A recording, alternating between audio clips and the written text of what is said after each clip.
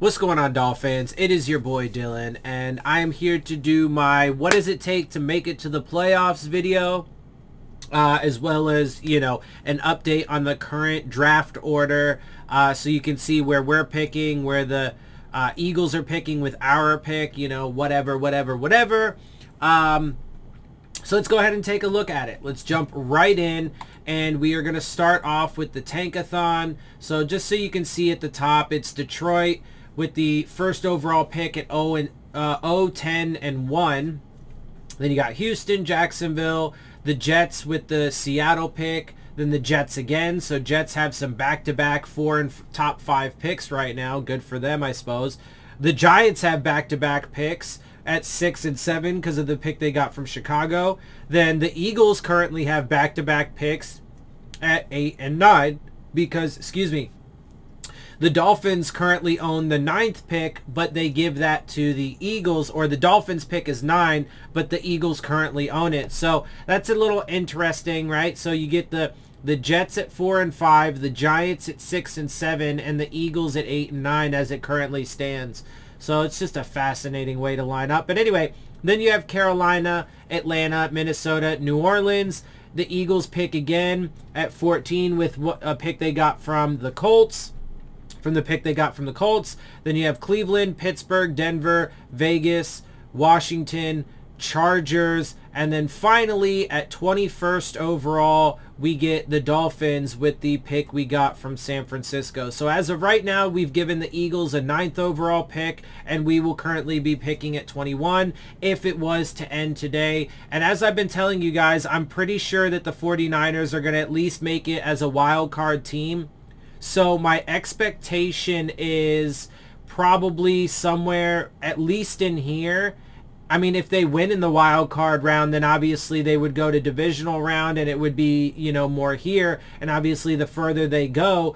But I think that they'll at least make it to the wild card round, which means their pick will probably be 19th at the lowest. Obviously, we hope that doesn't happen, and we hope that they, you know, lose as many games as possible. I just don't see it really happening, if I'm being honest. I think they're going to make it as a wild card team.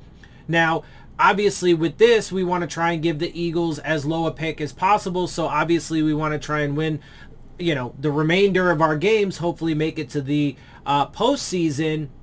But when it comes to this in particular, we just want to win games. So the pick that we give to the Eagles drops down.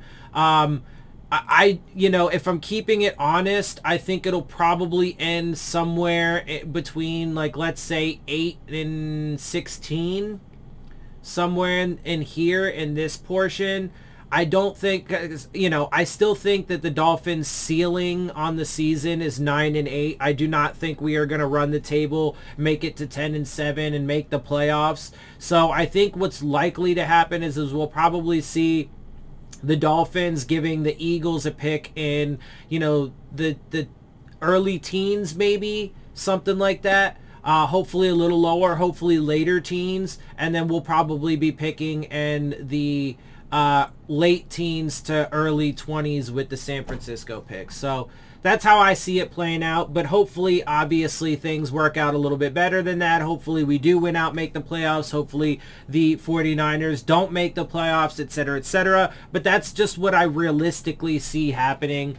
So we'll keep an eye on that. Obviously, like I said, as long as the Dolphins stay mathematically in the hunt, you know, and in the picture for the playoffs, I will be doing this video. If they do get mathematically eliminated, then I will just add the Tankathon portion to some other video somewhere. You know, maybe my post-game, maybe I'll put it back to my post-game videos or something like that. But hopefully they keep winning and allow us to have some hope for the remainder of the season. So let's go ahead and jump over to that now.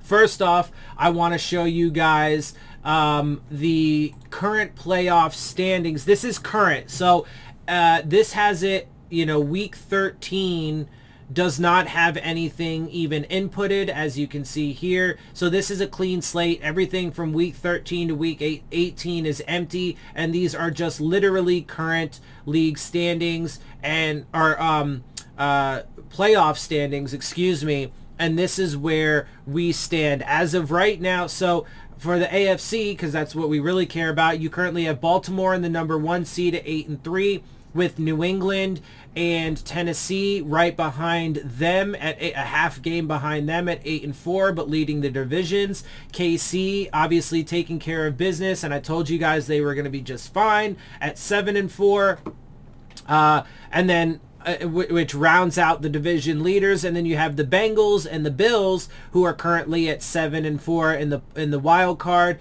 with the 6-5 Chargers in the 7th seed. And then you have the Vegas Raiders, who hold a tiebreaker over us, the Broncos, the Colts, who hold a tiebreaker over us, the Steelers and the Browns all ahead of us. We're currently the 13th seed at 5-7. So this is where things stand as of right now. Now let's take a look at some other scenarios. So this is where things stand. Everything is up to date through week 12 here. Obviously, weeks 13 through 18, I simulated, and then I went through and changed things based off of where I thought the games were going to end and the results. And this is how it would look if I was correct. And then obviously this is also with the Dolphins winning out to make it to 10-7. We would make it in as the 7th seed, but you know, obviously right there on the edge of the playoffs. With Baltimore, KC, Tennessee, and Buffalo leading the way, and then New England and the Chargers also making it in as wild cards. It may, you may see Buffalo and New England swap. I mean, that is a possibility. I still think Buffalo's going to make it to the playoffs. I don't think they're going to fall out of the playoffs, even if New England does overtake them.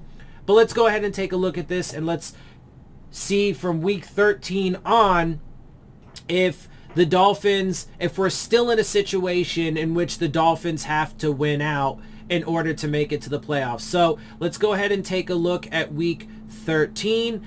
And if we lose to the Giants, then yes, we fall out of the playoffs. We would then be the 8th seed, as you can see here. And Indy would overtake us, because even though we would have the same record at 9-8, they obviously would have the tiebreaker over us. So can't lose against the Giants if we want to keep going. Week 14, we obviously have a bye. Week 15, if we lose against the Jets, that drops us out. And that actually would drop us down to the 9th seed, as you can see. So Cincinnati and Indianapolis would both be ahead of us in this, set of events if it were to occur. So don't want to lose that game. Week 16 against the Saints. Yep, that drops us out, but that also just drops us down to the 8th seed, so 1 spot out of the playoffs. Let's see, week 17, where is it? Tennessee. If we lose to Tennessee, that drops us down to the 9th seed, so 2 spots out of the playoffs.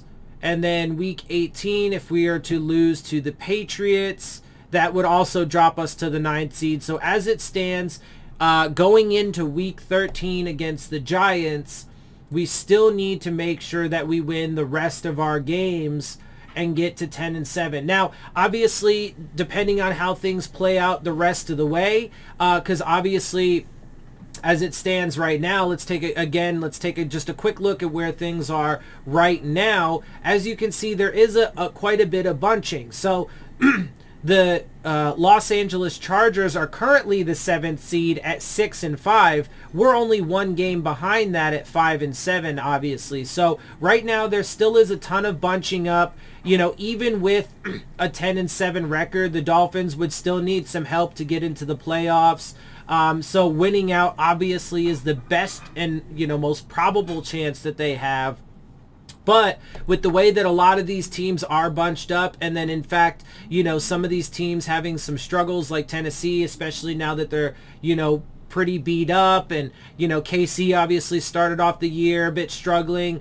LA's had their struggles. Buffalo's had their struggles, right? So, there is some chance that down the stretch, other things can happen. We can get some help and potentially even make it in with a 9-8 record, although the odds of that happening are pretty lengthy. And so as it stands going into week 13, this week 13 matchup against the Giants, we need to take care of business and we need to get another W in the win column if we do want to keep our playoff chances alive. So with that, I'm going to wrap this video up. Before I do, make sure you check out the Rave On Sports App, the new fan-driven sports app for all your sports, basketball, baseball, football, whatever you like, college sports, all of it. They have it all, and they're looking to enhance your game day experience with live play-by-play coverage, live chats with other fans and content creators like myself. Look for the links to that in the description box. And with that, I'm going to get out of here. I hope you guys appreciate my perspective. If you do, make sure you hit the subscribe button, make sure you hit the like button, make sure you hit the bell if you want to get the alerts. Share my channel and videos with your friends and family. Leave your questions, comments, and concerns down in the comments section. And of course, as always, follow me on Twitter at DillonTartaro. And with that, I am out. I'll see y'all soon. Fins up.